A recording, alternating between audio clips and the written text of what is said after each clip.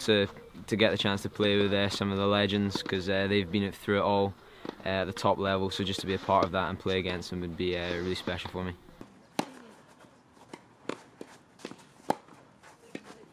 So had quite a good season. I've played a few ITFs abroad, and I won a grade 1 in Russia, which helped my ranking a lot.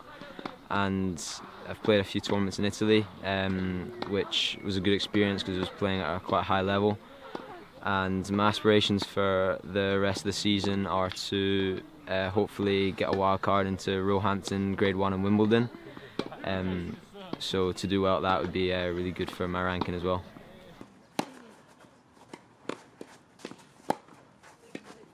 Well, I go to a school which is fortunately very good at letting me go away for tournaments, and my teacher's really good at emailing me work that I can catch up on while I'm away, so that really helps, and I just have to be quite dedicated when I'm away to find the time to get my work done, and other minutes I think it's going alright. So.